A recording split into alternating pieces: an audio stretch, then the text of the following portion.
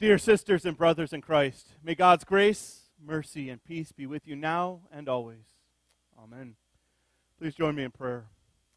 Heavenly Father, we give thanks to you for giving us freedom in this great nation, for giving us opportunity to worship together freely. Lord, help us each day to take advantage of those freedoms, to seek out those opportunities you give us to share your word and to share your love. Lord, forgive us for those times when we fail to do so, but lead us to everlasting trust in you, knowing that you are our deliverer, the one who will give us freedom in eternity. This we pray in the name of Jesus our Savior. Amen. Have you ever noticed that sometimes the smallest things in life have the biggest impact on you? There's those small little things that maybe for someone else they would pass right by. They wouldn't even notice them. But for you, it has an impact. Maybe it's if you go through some of your grandparents' old things and you're sorting through, and maybe the pictures are black and white, they're so old, but as you come across them, you notice that there's a picture of you as a little child in the arms of your grandma or your grandpa. It has an impact. Maybe it's a little note that your spouse writes on the back of a receipt that says, I love you. That maybe it's just stuck to the fridge or something like that.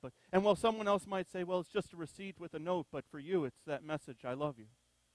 Maybe it's when your children or your grandchildren, they laugh at the same corny jokes that you laugh at. Maybe it's just those small things, though, that have such an impact. Even maybe it's a meal that we like. You know, the other day, I was in my study at home, and I noticed there was a letter from my grandpa that should have been safely tucked away in my left-hand desk drawer because that's where everything goes, where I put those types of things. But it was out, and I can only assume that Jacob must have got into the drawer and not known exactly what he was getting into. But the letter was the letter that my grandpa sent in response to my request for him to be the preacher at my ordination. It was a letter that struck me, and there was 3 things in that letter that really just stood out to me. The first one was that he made reference to my placement and that he had been there and he was sorry that Grandma had not been, but then he kind of, little comment after that, and he said, well, but that's okay because she wasn't at mine either. 50 years earlier, she had also missed his. The second thing that struck me was the text that he preached on. He had shared it, and it was 1 Corinthians chapter 2, Paul's words. As Paul wrote those words, he said, I resolve to know nothing among you save Christ and him crucified. Words that I knew were part of my grandpa's life as he not only was a father and a husband, but as a pastor himself. The last was the way he closed the letter. With all my love, Grandpa. And well, you may say that's kind of a standard greeting. My grandpa was a good old German. And so it was a rare occasion when I heard those words, and to see them in print was pretty impactful for me, even as I read that letter again. And as I thought about it, as I read that letter, and I realized that now the Lord has called home both of my grandparents on my mom's side, I realized that the message didn't change. In particular, I realized that verse from 1 Corinthians chapter 2 did not change. 2 verse 1. I have resolved to know nothing among you except Christ and him crucified. And how important it is for us to hold on to that truth in our changing world. How important it is for us to remember that we know nothing, if we know nothing else, that we know Christ and him crucified. That nothing else brings salvation except Christ. He is our deliverer. And I think it's important we remember that truth in this world that's changing.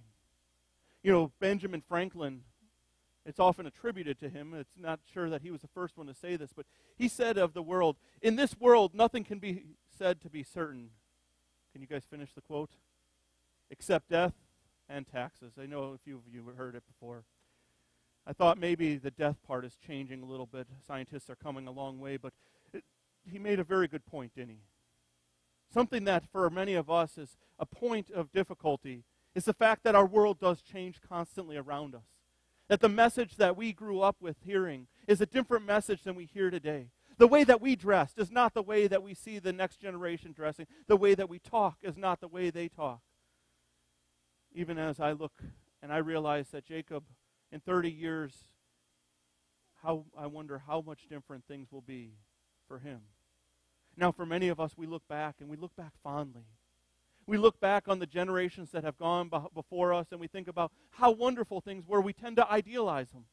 Our vision is a little obscured. We look back and we think about how much better things were. And that affects the way we look at the future. It affects the way that we look at change in our country, in our world, even in our church. When we constantly look back, when we constantly look at that idealized time, all we can see for the future is fear and concern. All we can see is brokenness and pain and worry. We look at our country and we see that the values that we once held dear are not there. We look at our leaders, our laws, and we question them. We spend more time complaining about them than trying to change them. We're content to sit by passively and talk about the need for change, but not make any change and complain about any changes that are made. We know what is right, but are we willing to do what is right?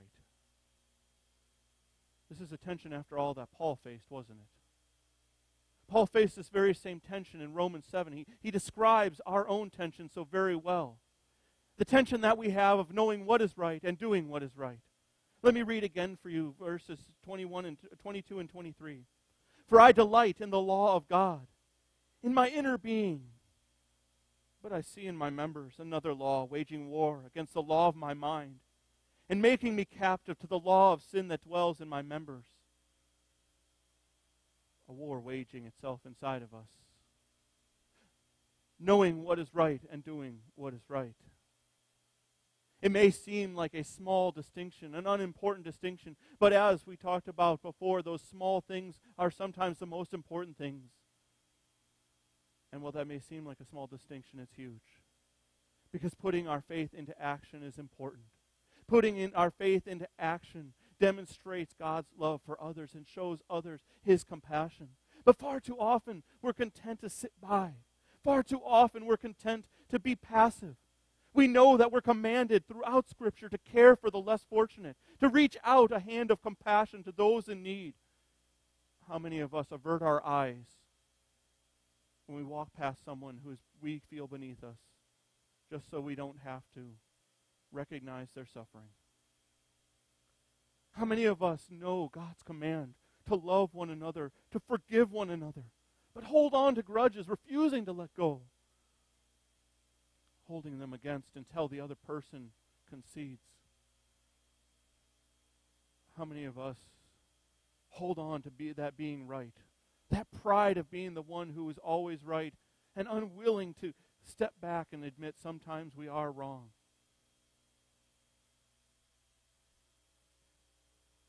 How about you? Is there any spot in God's law that you find yourself knowing what He said, what He commanded, but failing to carry it out? Failing to live it out in your life? It's not pleasant to think about, is it? It's one thing to teach it to our children, to our grandchildren, to instruct others in it, but it's much harder to turn that lens back on ourselves, to look at our own lives, to look at our own hearts, determine whether or not we are following what God's law has commanded, or whether or not we're content to just point fingers. For many of us, we want a quick relief from this. We want to quickly fast forward and run to the gospel. We don't want to take time to wrestle with Paul's tension, whether or not we live how we're commanded to live, whether or not we live how we know we're meant to live. We'd rather just run right to the gospel and avoid that heart searching. We'd rather avoid looking and seeing if part of the way we've lived have hurt our relationships, if part of the way that we've lived has harmed others, if part of the way we have lived has not honored God in our world before others. It's so much easier to run away from that, isn't it, than to do that heart searching, to reflect back on ourselves and look at ourselves, to declare like Paul declared, "Oh, wretched wretched man or woman that I am, who will deliver me from this body of death? Paul understood it. Paul understood the fact that we must take this time to look at our hearts, and investigate our lives, to see our sinfulness right before us and to know its consequences, to know the way that it not only drives a wedge between us and others, but the way it drives wedges between us and God. Because because as long as we are unwilling to face our broken lives, our broken souls, we allow a chasm between us and God to form, and it gets wider and wider. But only then when we reflect on it. When we look at our sinfulness, our shame. Only when we bring it to the cross do we realize that Christ is the bridge of that chasm. He is the one that takes our broken life and mends them back together. He is the one who calls us to come unto Him, even despite our sinful, despicable selves. Come unto me, and I will give you rest. My burden is light. Only then can we hear that word in the fullness of the rest that He gives us. Only then can we truly know the message of the gospel and the forgiveness of sins as Jesus gives to us on the cross.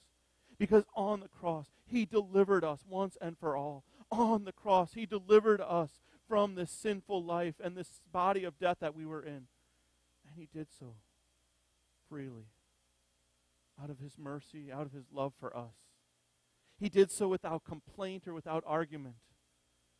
Hear the words of Isaiah from Isaiah 53, words that were written centuries before Christ, but words that capture Him. He was oppressed, and He was afflicted. Yet He opened not His mouth, like a lamb that is led to the slaughter, and like a sheep that before its shearers is silent. So He opened not His mouth. So often we get caught on the first half that I think we miss the beauty of the second half of that verse too. That Jesus so willingly did it, that He didn't try to stop it. He didn't try to, even though God of the universe could have done so, He didn't try to step in and change, because He knew that it was necessary for Him to be the lamb who went to the slaughter for us, to be the one who bore our pain, to rescue us, so that we, like Paul, could say, thanks be to God through Jesus Christ our Lord. Because that is, after all, where Paul turned, isn't it?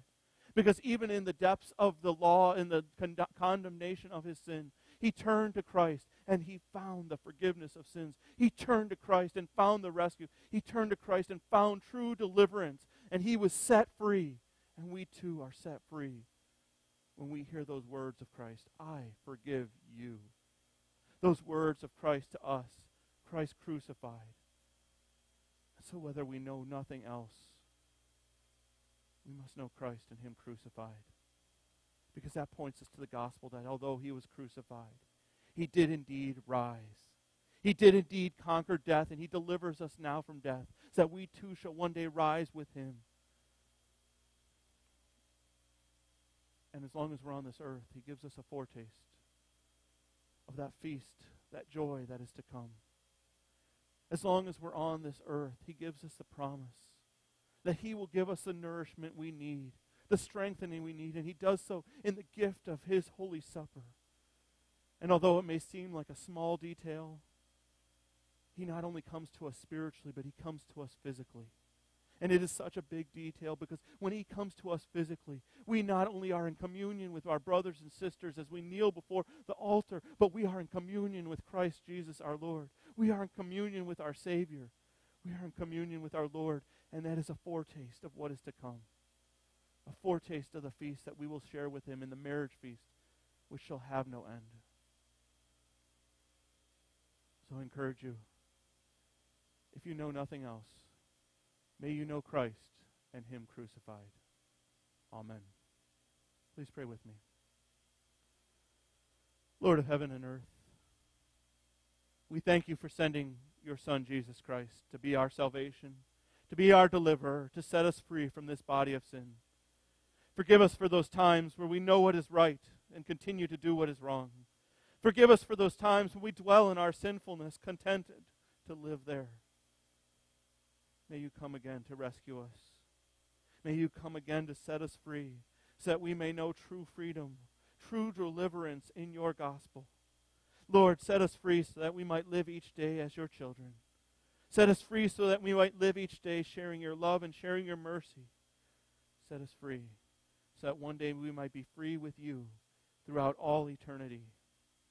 In all things we pray through Jesus Christ, who is our deliverer. Amen.